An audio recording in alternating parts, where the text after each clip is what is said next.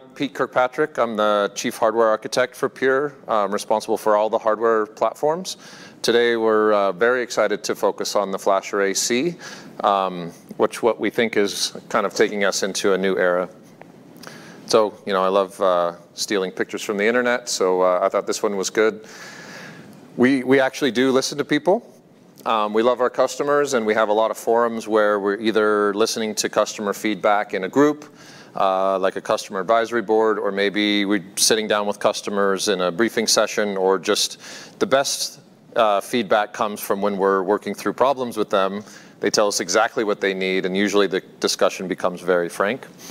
And the feedback that led to this product was very consistent over years and wide groups of customers, and everybody really told us the same thing. The short version is we love Pure. We love what applying Pure to our Tier 1 environment has done for us. Either its performance, its storage efficiency, it's creating a new workflow that wasn't possible before with some of the data mobility and protection features. But they just wanted to apply the same goodness to their Tier 2. And so there's obviously an economic aspect of that, and that's a lot of what we're going to talk about today. But really, they wanted to realize that benefit so they could really get the same effect that they've seen in Tier 1. So what were they complaining about?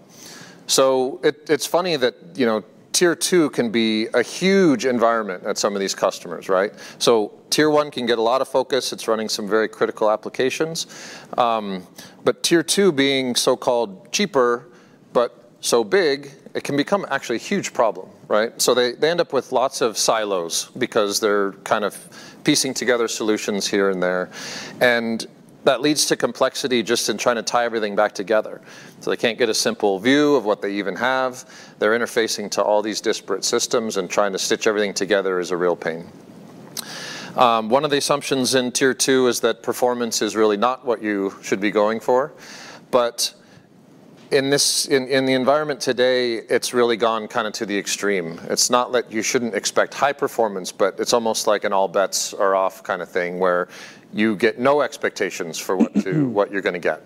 And so the tail latency that comes from having hard drive in the system in any place means that ultimately, you're going to have very, very long tail latencies.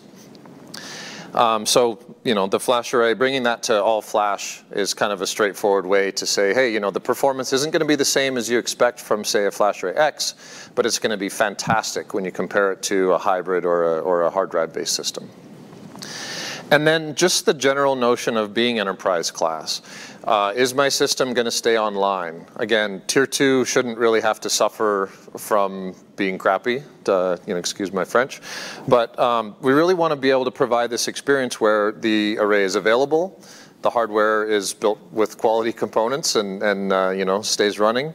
You can keep it running with non-disruptive upgrades. And then on the business side, we can apply programs like our Evergreen to keep the investment returning. So our solution to that is the FlashArray-C. We do believe it's really the industry's first capacity optimized array. So it's certainly not the first FlashArray, because we already built that. But this is the first one to really address these issues that customers are seeing in Tier 2. So a little bit more about what it is. We've really focused on optimizing around QLC. I want to address right up front that the first arrays that we'll ship, and you'll see this when we show the capacities, you'll recognize some of the capacities, those are TLC-based drives. But the opportunity is really driven by QLC. And so we really optimized around QLC and working with all the limitations of QLC, but exposing them in traditional Pure fashion in an enterprise class manner.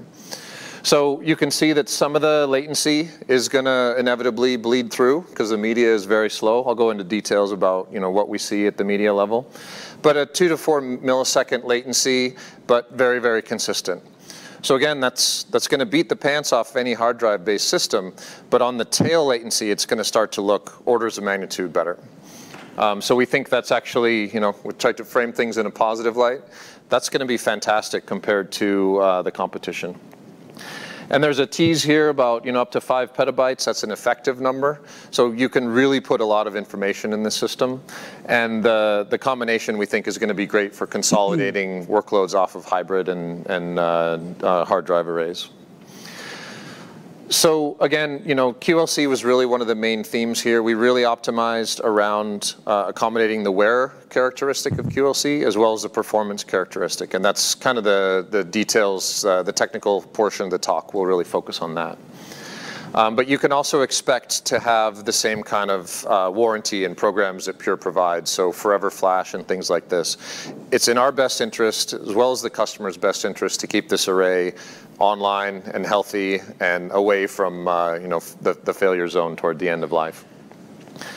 And in that vein, it's a FlashArray. So we've set a very high expectation for FlashArray. It's expected to be available. It's got the extreme simplicity, cloud-based management with Pure One, and basically all the benefits, including interoperability with FlashArray. So snapshot-based replication and some of the other features, again, I'll go into, to make sure that we're really expanding this portfolio but keeping everything tied together. And then the capacities. So you can see here, effective, just to be, if it's not clear, everybody uses different terms. Raw are kind of the number of bits that you're buying. Usable is typically, we take away system overhead, we have to do some RAID and system space for metadata and so forth. But then effective grows again because that's after data reduction. So this is our kind of typical, we have all the same data reduction algorithms running in the FlashArray C that we have in FlashArray X. So of course everything varies upon the workload, but the ability to achieve the same data reduction is all built in here. And so this is very exciting. The density here is pretty extreme. This is our same chassis, so it's the 3U chassis. So we're getting about a petabyte in 3U, which is really phenomenal. Okay, so we have a lot of material about the use cases. You'll see more if you go to some of the other sessions at Accelerate. Here I just want to kind of touch on them so that we could spend more time on the underlying technology. But some of the straightforward use cases are, not every VM deserves to be in kind of the performance tier. The performance tier naturally comes with a higher cost and higher expectation. But a lot of VMs just need some space, and they don't have to have such a high SLA on performance. So a lot of the automated provisioning within vSphere can be used to kind of set the VMs and auto-provision those into the tier where they belong. We've got a really rich set of data protection, disaster recovery, backup scenarios that we can support. So again, the snapshot-based replication can really tie things together. Can you replicate multiple flash X's to one flash C? Yes, absolutely. So that fan-in use case, we expect that both in the data protection as well as this test dev kind of environment. We expect to have, in some cases, you could end up with a fairly high fan-in ratio. So of course, the key will be balancing the total ingest rate and the capacity in that capacity tier. These are SAS or SATA connected? The media here, everything will be 100% NVMe. So So even the QLC disk? Absolutely. And so for scalability, we're talking about still NVMe. All of the same protocols on the front end will be supported. So out the front, you can still use Fiber Channel, iSCSI, or NVMe Fabrics. It's funny because Fabrics is relatively new, and that's one of our main beta customers was their flat-out requirement. After testing FlashArray X with NVMe Rocky, was robust, fortunately, and become a new de facto standard at some of our large customers. In the back end, I'll get into it, but this is all based on direct flash. So it's our internally developed NVMe drives with all the direct flash technology. And what I'll try to show you later is that's actually critical to even getting this to work, and certainly getting it to work in an economic fashion. So I have a question on scalability. You said that the largest capacity effective is 5.2 petabytes. Does this scale beyond that? Can we add more C-series modules to scale further beyond the 5.2 petabytes? To scale larger than... Yeah. Well, this is the limit today. So essentially what you're going to see is that when we introduce QLC, we do expect that to be next year, that all these densities will increase pretty significantly. So you'll see a larger total, larger raw, larger effective at the high end, but you'll also see a higher density in every one of these modules. Yep. So back to Ray's point, both the data protection scenarios and the test edge scenarios can accommodate a fan-in. So we do have customers doing all of these scenarios between X's today. So what's the policy-based VM tiering? Is that at vSphere level, or is that something that you guys are doing? Or? Yeah, I think I would think of it as a vSphere function. Folks that might know a little bit more about some of the provisioning. So it's almost like a storage policy control at vSphere. Yeah. It supports vVols and all that stuff, I guess, right? Yep. It strikes me that a lot of my customers might see this as tier 1. Well, we hope so. I mean, even in lieu of. Are you going to publish performance data on this? In this presentation, you're going to talk about performance? Well, I gave you the main point is you should expect significantly higher latency, right? So what we see as differentiating tier 1 and tier 2 in terms of performance is primarily the latency characteristic. What does significantly higher mean, though? Depends on your point of view. If you really, like, you know, 200 milliseconds to 300 milliseconds, or microseconds. I mean. No, so we're talking about on the previous talk, we're talking about approaching 100 microseconds, and here we're already talking milliseconds. Right? Yeah, we were going from 200 down to 100. So this goes from like 200 up to like 300. No, up to like 2 to 4. No, into the 2 to 4 milliseconds. Multi-millisecond range. Yeah. So it is. Yeah, that is significant. I'm going to dive into the QLC, which is really the technical gist here. Is that this stuff is awful. It's really awful, and so. We did our best to kind of smooth everything, take off the rough edges, but some of that performance characteristic comes right out the front end, and everybody gets to share the. It's like a tape drive. Well, so we thought that this level, 3 milliseconds compared to anything you're going to get off a spinning disk, is spectacular, right? So I think that's the way to look at it. If you're in that environment, you're going to look at this as a huge improvement. I don't think folks are going to look and say, wow, I really want to put my transactional database here, and then it's going to actually look the opposite. It'll look I think slow. Capacity optimized storage has historically been bandwidth driven. So do you have any bandwidth numbers for this solution? I don't have any numbers here, but I can say generally the throughput is good. Good. You shouldn't Nice metric, huh? It's not the same as a FlashArray. So the same bandwidth as FlashArray. It's not the same as a FlashArray X. Oh, okay. It's in the same ballpark, but inherently you shouldn't expect to have the same IOPS per terabyte. It is lower, and so that's what we think is another. Not exactly the same. I heard you could throw direct memory cache in there and make it just as. That was the other choice. I love that point. Where do I, okay, I'm going to get into economics and I'll come back to that. This is a cartoon. I think it's a good cartoon, but I want to make sure it's not, if you get the analyst data from your favorite analyst or you collect this from the archives on the internet, you'll kind of find the same trend. I wanted to abstract it a bit so we don't dive into a rat hole on too many details, but I think everybody will find the same trend is, a few years back, it was just, no matter what flash solution you find, it's going to be more expensive. So way back in this part of history, there were folks that were especially interested in performance, and they were able to turn that performance back into dollars. And they selectively put flash in their environment, most of what we call tier 0. And that made sense for folks because the cost would come back as a return on their business. There were other folks in that period that were forward-looking and kind of recognized there are also what we call TCO benefits. So there's a lot of costs in terms of data center space, rack space, power, cooling, and that list can go on and on into kind of probably diminishing returns territory. But leading up to the transition where things are actually cheaper, folks are recognizing these operational benefits in the total cost of ownership kind of calculation.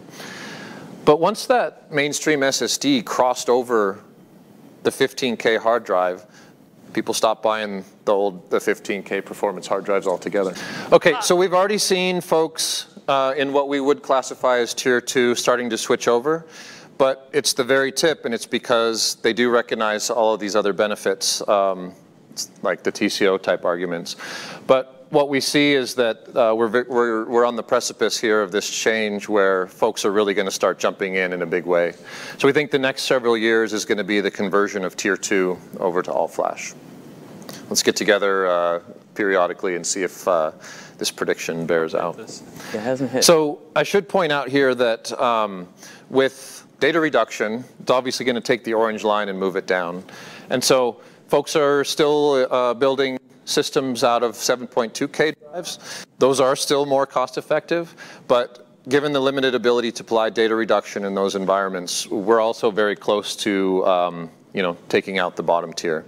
It's going to take a few more years to make the transition complete.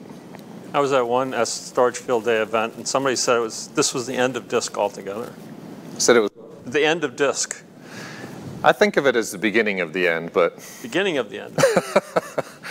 I do this projection quite a bit, and those the 7.2K drives are pretty cheap, but there's data reduction, there's the cost of everything else in the system, it's kind of common. There's a lot of factors that actually bring this to be very close together. And I've seen a few analysis like this. Everybody does it a little differently in the press, and so I think there's kind of building momentum around this idea that it's finally time to switch over. You could afford to lose money on every one, just make it up in volume. Haven't talked at all about PLC. In my conversation with our vendors on PLC, it's a development tool. What they tell me is it's a good way to study the characteristics and make QLC and TLC better. Which probably leads me into, it's coming up. We're going to dive into QLC here. So for a period, there was a way to kind of bridge the economics and to kind of bring it forward into a reasonable performance level. I'm trying to be kind.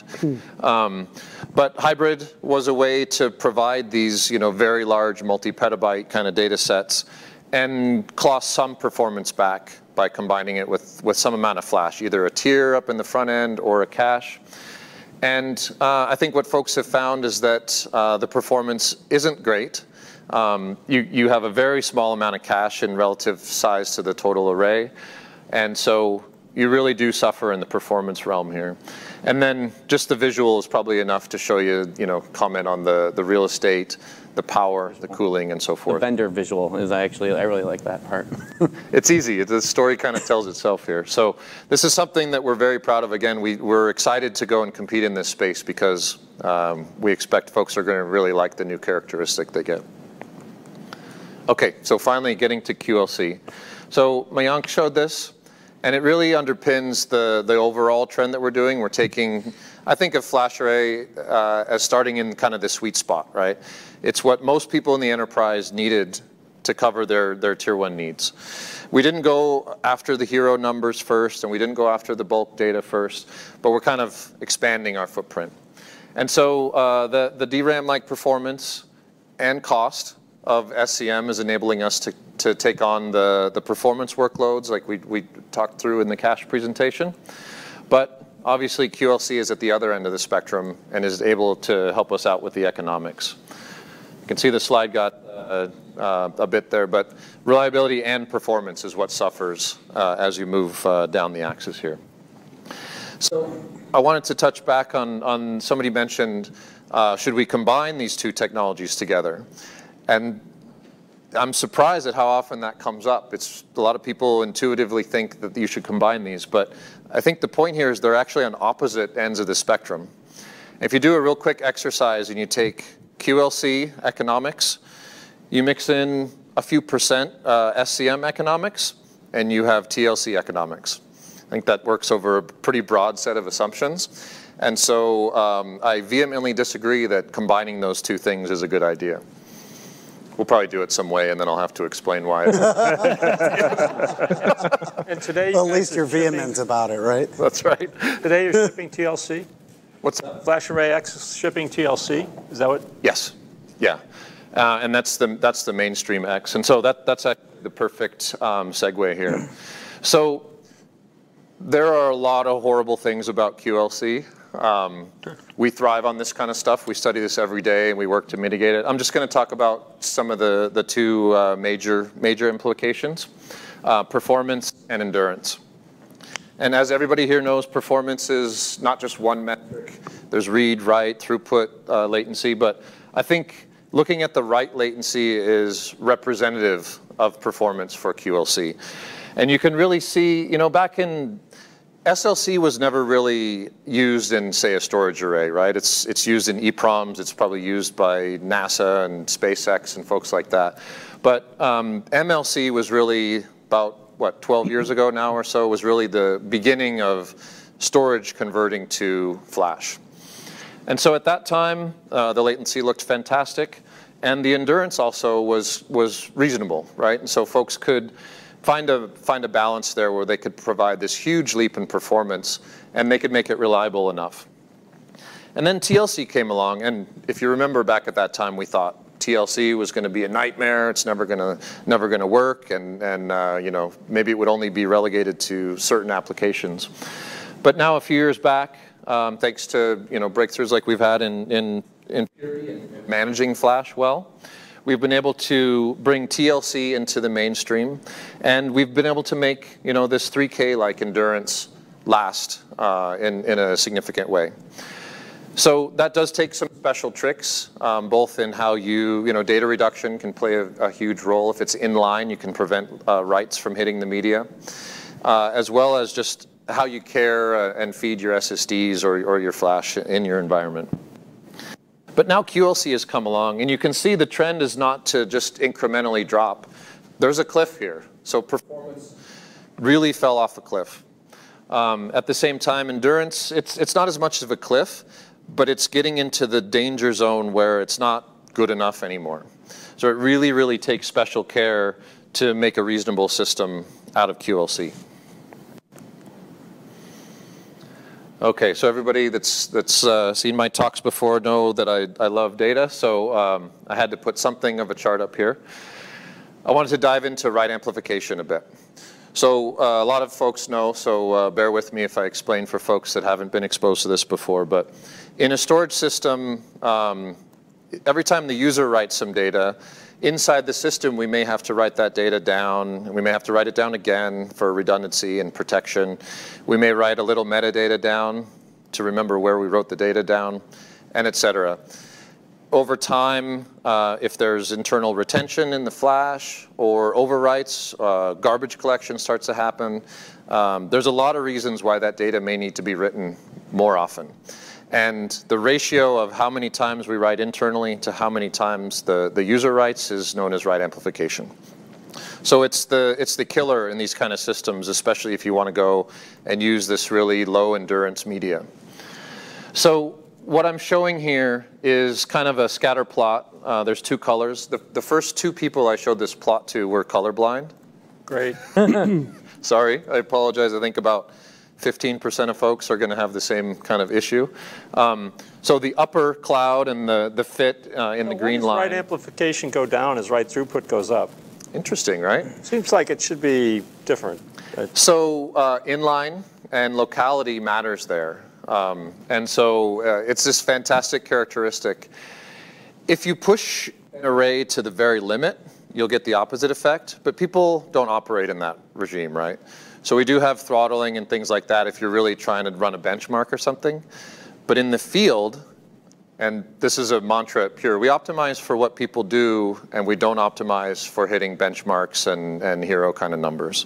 So this is a characteristic that I think is very, very rare in technology, and we're obviously very proud of it.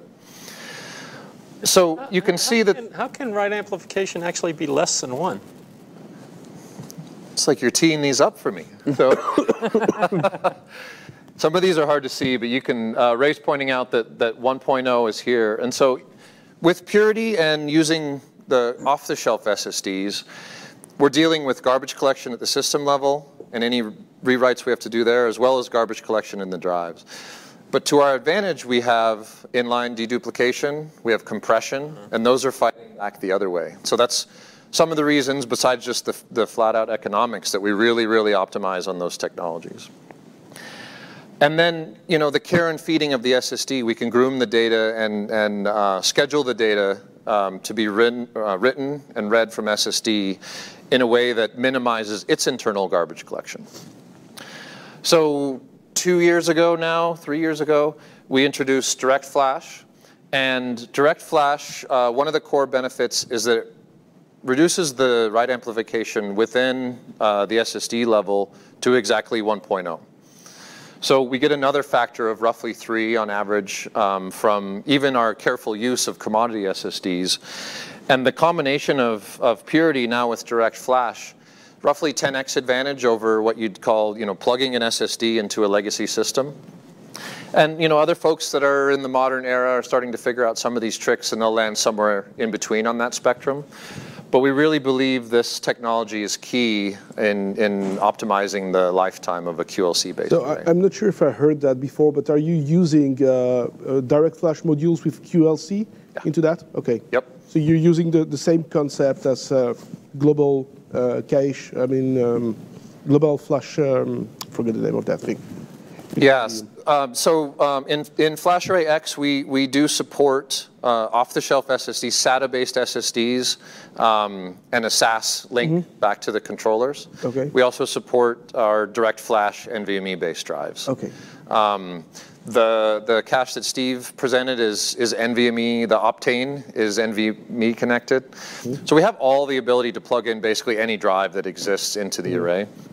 But this technology is going to be based solely on the Direct Flash module. Okay. So that's probably a good place to point out. You know, we're not the first to deliver QLC, but we do believe there's a really significant difference between what we're doing here and what's been done so far. And so to date, what you've seen is QLC-based SSDs. And if you really read the spec, they're trying at least to target TLC replacements. And so to get there, what they have to do is they have to over-provision those drives to prevent some of these kind of issues. There's a lot of factors, but the theme uniting all those factors is if you're overcoming all those factors, you're adding cost. Again, the point is cost here. We want to bring the cost down as much as possible so we have a meaningful contribution to this tier 2 problem. And if we just build it back up with SEM or over-provisioning or DRAM or whatever it takes to compensate, we actually didn't achieve the goal. And so I think that's what folks that are delivering off-the-shelf SSDs based on QLC are doing today. So maybe they can grab the press release for being the first, but I don't think they've solved the important problem. So to kind of summarize the view on you know, endurance. So the way to read this is depending on what type of technology you have, you're gonna be able to support a certain lifetime array. You could do this exercise in 3 or 4 lines of Excel. Just assume some reasonable sizes, some reasonable ingest rates, what you consider a reasonable type of lifetime, and you'll come up with something like this. And to achieve, you know, this type of array on the different various NAND technologies, you need to be below the line. It's kind of a limbo kind of contest. And so this is where we believe that this technology is really essential to meeting the QLC limitations. Okay, so another way we think we're going to be okay at this is actually a photo from our Pure One headquarters, where we monitor the data of all of our customers' arrays, and we do a lot of data analysis. So Pure One Meta is running a lot of analysis. Some of them are just based on, you know, let's do our proactive support. Let's try to get ahead of problems. Some of it is what we use more in the architecture is to observe what we're doing, the characteristics of the flash, of the system. We're correlating factors like performance and endurance and all these kind of things so that we can really tell if our algorithms are effective. And so NAND management is a whole class of algorithms that we run. Prior slide. Go ahead. Can I ask you to go back to the prior slide for a second? So this is depicting, so like the purity with direct flash, this is what any SSD in a pure FlashArray X would expect its lifetime of overwrites to be. Is that what you're saying? It's a summary. So what you'll find is there's a distribution, right? So there's so this is somewhat capacities, and some 80% worst case, or 90% worst, 99.9% worst case. It's got some nines in it. Yeah. What I like to do is, so the bottom line here, a lot of this does just fundamentally come back to quality and economics, simple principles. So other people have tried to emulate our guarantees around, say, Forever Flash. Like if your flash wears out, we'll replace it. That's what we do. We're very proud of that. Others have done it. If they don't make their arrays last very long, there's a cost. They said, oh, well, they said they'll replace it. You know, they're getting that cost back somehow, right? So economics is, you know, there's kind of no free lunch. So we take it very seriously that we're going to guarantee to our customers that we'll keep their array healthy, we'll keep it online, we'll keep it youthful. But we're not foolish enough to say, well, then let's go and let them wear out every year, because ultimately that's going to be a cost to the company, and that's a burden we're going to have to share with the customer. So we do put a big effort into making the underlying media last as long as possible for our own shared self-interest. And the other side benefit of that is reliability, right? Staying away from the characteristic you get at end of life is the best way to avoid error scenarios and errors starting to build up and so forth. Which is one of the types of things we analyze when we look at our field data sets. So I think the easiest way to emphasize this point, you know, everybody takes phone home data. Hopefully they're looking at, you know, the results they get. But if you have a big fleet of commodity drives like we do, some folks are really cool about publishing their fleet-wide data, and we analyze that as well. You can kind of get a failure rate. You can say I've got 1 million drives, and you know, 1% of them fail over a certain year. So you can kind of get very bulk, average kind of statistics. And then, you know, each one kind of has a gas gauge. So you can say, well, these drives are 50% left, and let's watch over the next year, we'll have to replace them. That very coarse kind of statistics. What we do is we monitor every block of every drive in every array, and we do real-time analysis on all of those. Of course, we do offline analysis as well. And so we have a much, much deeper insight into how the flash is behaving within the context of the arrays. And so this is really exciting, especially as an architect, to be able to get those insights and to say, well, you know, the trends that we predicted on MLC and TLC are either not true or, oh yeah, we got it right, and it's behaving the way we expect. Both of those are good news, and they help us course correct over time and get the next gen right. And so we do actually have QLC deployed internally. We take phone home data on our internal arrays just like we do from customers. And so we're able to do the first QLC arrays in this kind of environment and again, compare to our expectations. Okay, so this is the real technical detail here that Ray's looking for. It should be pretty clear that performance optimized means low latency, it's high throughput, and naturally the arrays are not as large. In a capacity optimized array, you're going to see higher latency. So I thought the truck analogy was good. It's higher latency than it is jumping in your car and driving down to the corner store. It's probably something you're going to do when you want to drive, you know, around the city, or you want to drive to the neighboring city. But it's very different still than loading up a container, sending that container down to the port, sending that across the ocean. So that's all a kind of a latency analogy. And you can really see, you know, it's this thing in the middle. So if the economics of the two on the right are starting to compete, I think it's going to be an easy battle. And as we mentioned earlier, and Mayank pointed out, is the FlashArray C is a FlashArray. So it's part of the FlashArray family. It's going to have a lot of interoperability that it can do. You can take snapshots on the FlashArray X. You can offload those to the FlashArray C. That really allows you to have a much richer set of data protection flows, test and dev flows. And you can start to retain more of those if you want to have lots of different test and dev scenarios. You can now afford to retain those before, compared to what you could do before. You know, these are going to work off-site. Both arrays are going to work with Cloud Block Store. They're going to work with CloudSnap. And so we had a diagram of all the possible ways you could connect these arrays together, and it was kind of like spaghetti. So I took it out here for simplicity. But we will have sessions that talk about how to build up some of these environments. And again, we're going to have customers come in and show you what they're doing to kind of realize the different benefits. So how does Evergreen work today, and how will it work with FlashArray//C? The general idea is that when you're on support, we're going to guarantee that your media stays healthy, that your array's not wearing out. And then sometimes there are component upgrades and things that are available. And each array and each kind of level of support has different details. The spirit is the same here, where we're going to keep the array healthy, we're going to be monitoring, and we're going to keep it under support the whole time. But when FlashArray//C starts to ship, it'll be TLC SSDs? Yes.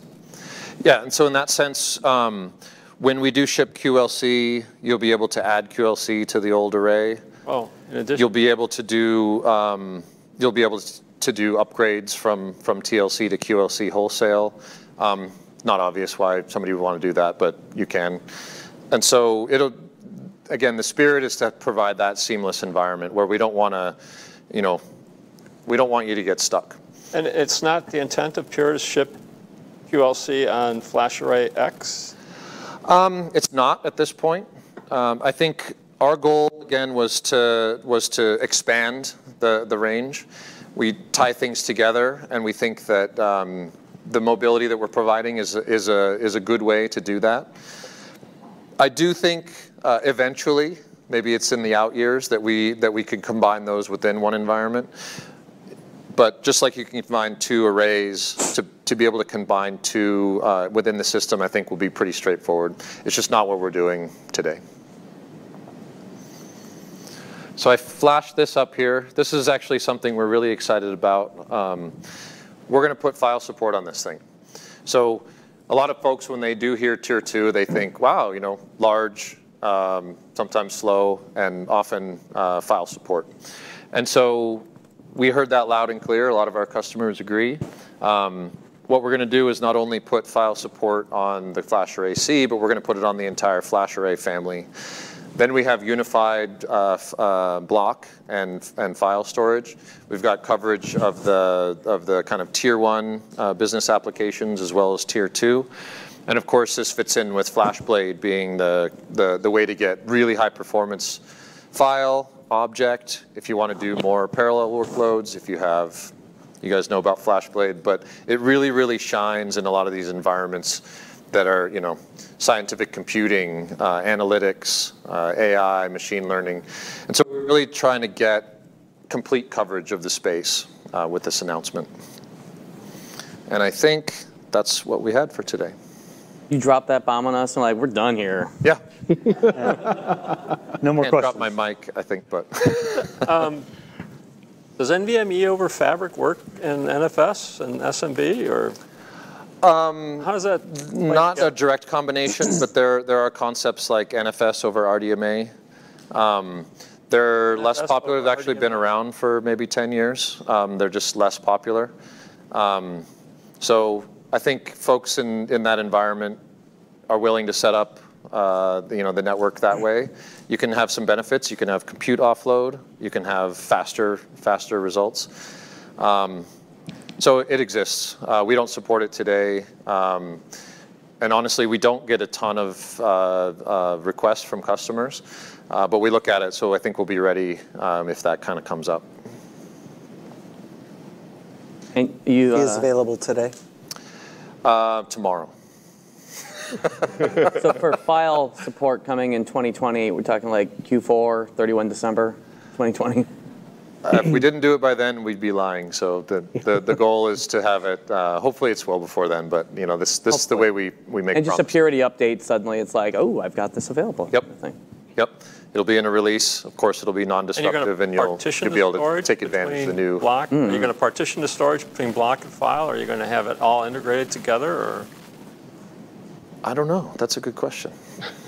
At the end of the day, it's It's the storage you have in the array. Flash, I understand that. I can't see us providing access to, well, I mean, it doesn't really make sense to access files and access them in a block.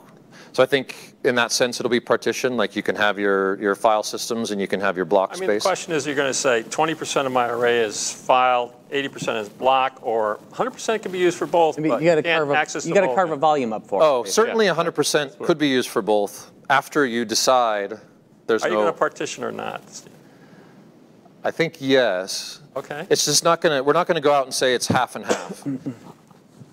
But you can't access the same bits through both protocols. I don't think that's even But can you access the same bits through NFS and SMB? Yes, of course, yeah. And it'll do that kind of I'm just thinking of the NetApp side of things, you know, when it goes and does that mapping of the Active Directory account to the underlying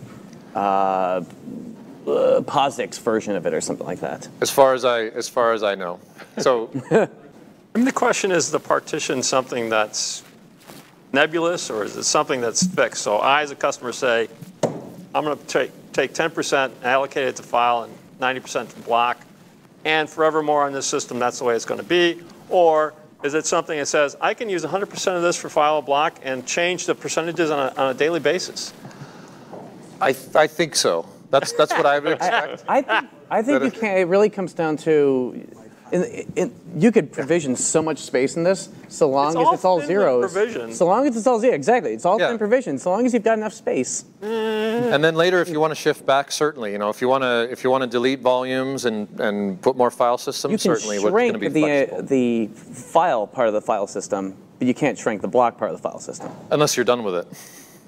Yeah. If you're going to use it, you better keep it in. Yeah. So sounds like we have a call for a deep dive on our file offering. That would be the next story. Yes. And we'll certainly have other people that know more about that than I do. And back to one of your slides. Let's set that up. Army, set it up. Steve, back to one of your slides. You had tier 1, tier 2 apps. You had DR backup and archiving and cloud. There was something in the middle called Edge. What sort of solution do you have for Edge? What was that little array? Block storage for the Edge. It's just a FlashArray X. It's not FlashArray -E. Yeah, I don't think there's much fluff around that. It's just it works well for that use case.